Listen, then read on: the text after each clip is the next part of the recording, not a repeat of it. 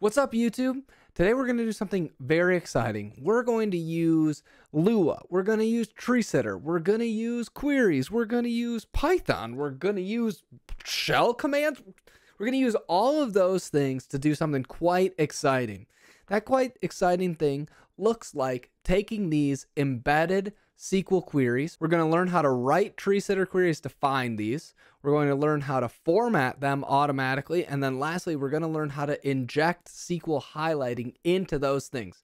We'll eventually be able to do something very exciting, like call a command like SQL magic and automatically format these embedded SQL strings within our code, all using just a few scripts that we're going to write in this video. So stick around.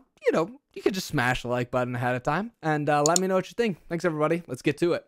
So the first thing that we need to do is figure out how can we actually reliably find the text ranges, right? The parts of this buffer that are actually this embedded SQL, right? We don't actually want to run whatever we're going to do just over any string inside of a Rust file. What we actually want to do is find the first string in any place that we call SQLX query. You don't have to worry really about what the implementation or any of this means. All you have to know is that when we write these characters in a row, the next thing is going to be a SQL query embedded inside of Rust. Rust, by the way, Rust code. And so we want to find some way to do that. So the first thing, and this is available via a plugin that I'll link below, but inside of Neovim, is a wonderful, wonderful tool called TS Playground Toggle. And what this does when you open it up is it opens up and it actually shows you the different nodes, locations, ranges, and everything that's inside of here that Neovim knows about your code, which is already mind-boggling. It's very exciting. But if you press O inside of this buffer, you open up this little new window. This little window here allows you to write queries and see the results of those queries live. So this is actually written in Scheme, which is a Lisp-like language. You can read more about this on Tree Sitter's website or even in some helpful documentation in Neovim Tree Sitter. I will try and link those in the description as well. So I will walk us through how to do the basics of this. Effectively, whenever you type a parenthesis and then a name of something, this is going to look for nodes with this type. So you'll notice we have some identifiers in here. You can capture a query, which is basically something inside of a node, by doing something like this and just writing ID. And so now you'll notice anything that's an identifier is now highlighted on the left side of our screen. This is great. What we're going to do now is try and basically whittle down this situation until we are only matching this exact range. So instead of looking for identifiers, we're actually going to be looking for raw string literals. So if we put inside of here raw string literal, and we just put something like SQL string, then we're going to see now that these all get matched. However, we have a problem. If we had something like let x is our like this hello world, and then we had this as well, we're going to have a problem here because this will also get highlighted by this query. That's not good. So we need to define a more specific query to make sure that we're only matching the region that we care about. Okay, so I've gone ahead and done the classic cooking show thing where I take the code and I put it in a box and we do a transition and out comes the cooked code. But the reason for that is I just want to walk you through the final explanation, not watch each of the things happening. Basically, what's going to happen here is we define a larger query. Notice how we can continue nesting different names of items within this query, which you'll get the hang of, especially if you've already done some Lisp. And we can sort of continuously iterate on getting a more specific and more specific query as we go. So when we look at this raw string literal here, if we sort of scroll up the tree, what you'll see is that we have a macro invocation. And we say that, hey, what we want is to make sure that the path, so that's the path right here, identifier, this needs to equal SQLX. So basically what we say is capture this identifier, put that into path. Then what we can do is we can ask Tree Sitter to say, hey, are these two things equal, path and SQLX? And in this case, yes, they are. So when we click on SQL string here, we notice that this whole area is highlighted. However, if we change this to something like SQL Y, and we looked to highlight this, this one no longer matches, right? So this is so that I can feel confident that I'm always matching exactly the amount of text that I need. We do the same thing with name, and then we just say that inside of this token tree, we have a raw string literal, which we find out just by looking at the tree generated by TS Playground toggle. You might want to basically just pause here for like 10 seconds and read through this tree above, and then read through these queries below and match up the names so that you can see how each of them line up. Once you do, it becomes a lot more straightforward. And the other tip that I have as well for learning this is you need to go practice some queries for yourself. After you do that, you can start writing queries like this very easily and quickly and effectively. So now we have a query. We can expand on this in a different video if people want. Let me know in the comments. But we're going to move on, assuming that now we have a query that can always match us this region of code that is exactly the string in a SQL query string. So the next thing that I need to be able to do now that I can basically get this text from a region is I would like to format it, right? That was kind of the point. And so I found a cool little Python library called SQL parse. I can just go ahead and I can just do something like import SQL parse. And then if I want to format something, I could say print SQL parse dot format. And if we said like select star from my table, and we said keyword case is upper like this, it will run this and it will format it and give me exactly the formatting that I'm looking for. It has some additional options. So I just took this library and then I wrote a small little Python script. It does a few goofy things that just make sure that the formatting stays consistent, but ultimately they don't matter. And shout out to comma first lines. I just did it to honor SQL, right? Because we're going to probably do a bunch of that inside of SQL.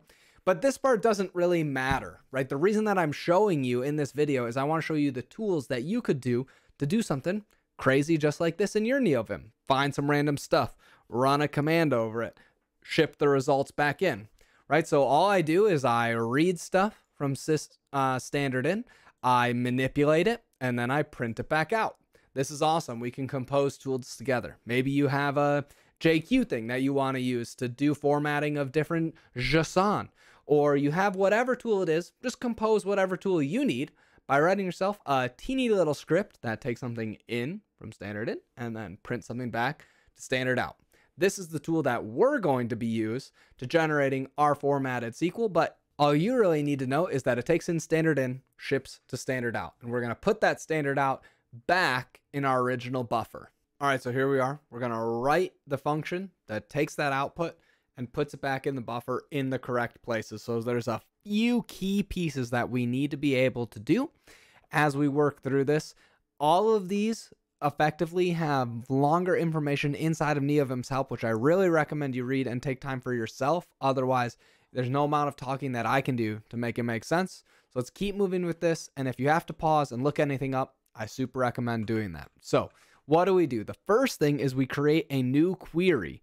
This is using parse query built into Neovim, and we create this query object that we're going to use later to look for matches in a buffer. We tell it what language we want, and then we tell it the query that we want. You'll notice this is basically the query that we had before with some slight modifications for my special use cases. You wouldn't have to necessarily do any modifications. It would just be up to you to test it out for yourself and find out what you need to do.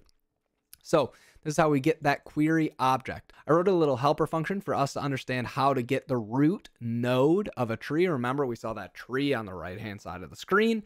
We want to get that very base one so we can iterate over all of its children. If you don't understand what's going on there, you guessed it, read the help. So we get the root. This is our format.sql function because this is where we're going to format that SQL. As we work through here, I just basically do something to make sure I only run this in Rust files, Rust by the way, because this query isn't set up to run outside of that. So we get the root of this, and then now what we're going to do is through this function, we're going to add several changes. Changes are just going to be some local tables that I make that I can use to update the contents of the buffer, and we'll talk about why we store these in a table in one moment. But here's where the meat of the implementation really happens. What we're going to do is we're going to take that query object that we had. In Lua, a colon is used to access class type functions. And so effectively what this does is says, call iter captures on this embedded SQL. If you need more info about that, let me know in the comments. I can make a separate video about it, but we don't have time to cover it today. But basically this iter captures, you can read about it in the help, takes a root node. It takes the buff number that you want to run over and then the range. So we want to run it over the whole file. And what we're going to do is for each of these captures, we're going to do a little bit of text manipulation. First thing we do is we figure out what is the name of the kind of capture that we have. And this name comes from this query here. And so we have path, name, and SQL. Well, of course, we want this one that's SQL because this contains the SQL contents.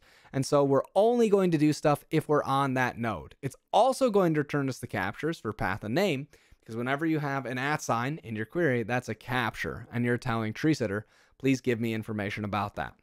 So we're only going to do this for here. And so what we can do is we can get the range of the node, which is the start row, start call, end row, and end column in that order. And then what we're going to do is we're going to run our formatter. This formatter is just an implementation detail of what we want. Ultimately, it's going to return a list of strings that we want to put each on their own individual line in the buffer. This is super similar to what we've been talking about in our execute anything in Neovim series. So I'm not going to go over that. Refer to those videos if you want to learn more info. And then I just added some indentation. If you'll remember, when we run SQL Magic here, it actually puts this at this level. We could change this to not do indentation, so it'd be all the way to the left or further indented than where the range started.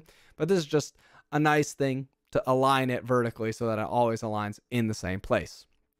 And then lastly, we need to put the changes that we make inside of a list. The reason that we do this is because we're going to iterate through the table of captures from the top of the file to the bottom. But if we change any lines at the top of the file, that means the lines at the bottom of the file will no longer be correct. So instead, what we're going to do is we're going to continue to insert at the first position in our table.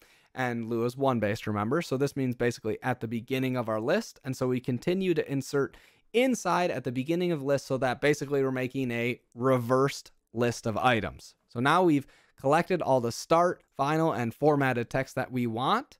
And so we can iterate over the changes and we can set the start, final, false, change of format, just like how we were updating the contents in our execute anywhere, which as a quick aside, I hope this is sort of showing you that once you start building some of these tools for yourself, you're able to really understand and iterate quickly towards doing pretty impressive stuff. We're just going to set those lines with our updated text.